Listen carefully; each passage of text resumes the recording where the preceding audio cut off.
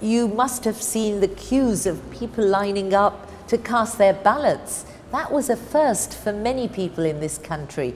And I remember a BBC journalist asking one woman, "How long have you been waiting?" And she said 30 years. We have had our first taste of freedom. And once you have that, you want more. I'm Shahira Amin. I was senior anchor and deputy head of Nile TV, which is the English language channel of state television. And since quitting, I've become a freelance journalist reporting for Index on censorship. Because we lived under dictatorship for so long, people were repressed and there was a great deal of fear. They were worried about losing their jobs.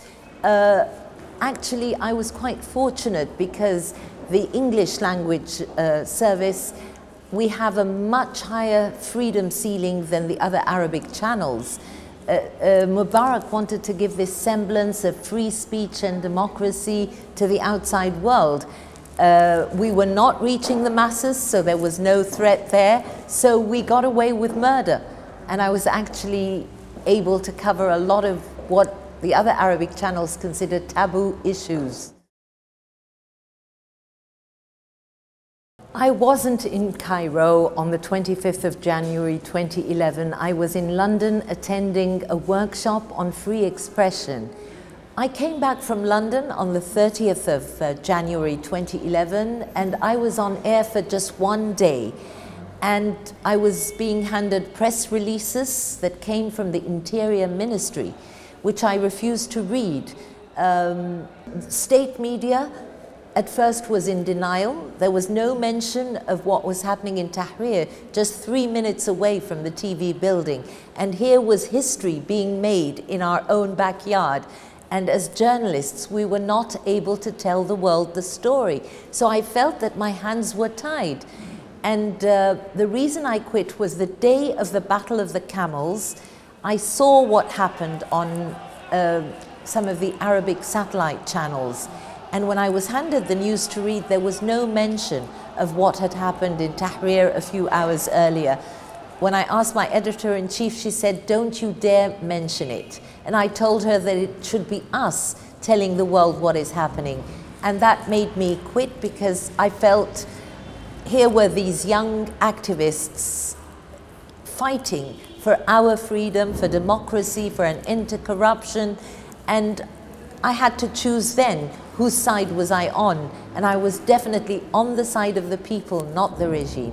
From the 3rd of February, the morning of the 3rd of February 2011, I stayed in Tahrir until Mubarak was toppled. I felt liberated. It was such an exhilarating feeling. It was like a utopic society.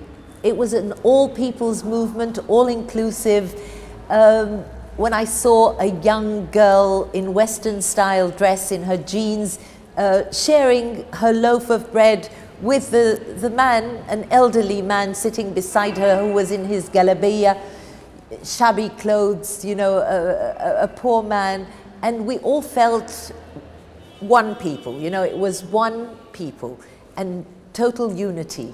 I think social media was what triggered this revolution. It was the first spark. The videos posted on Facebook and Twitter, the 6th of April movement and the We Are All Khaled Saeed, showing these video clips of police brutality and calling on people to take to the streets to demand freedom, social justice and bread. That was the first spark, but we cannot call it a Facebook revolution because 40% of Egyptians live under the $2 a day poverty line.